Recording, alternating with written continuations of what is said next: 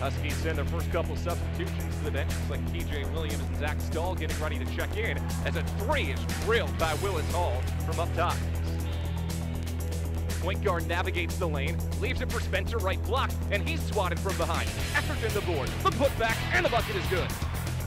The Northeastern looking to extend its 1-point lead.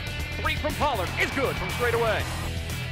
Right group, Thomas drives left baseline, kicks in the right corner to Hall. He puts up a three, and he's got it. Baru kicks out left side.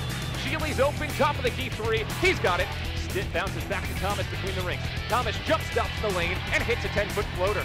Walker over half court. He goes right to the rim, down the lane. Baru blocks it away. Walker gets the board. Left baseline jumper is good.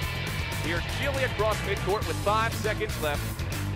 Stitt keeps it in his hand as the College of Charleston runs out to a 58-49 win here at Matthews Arena.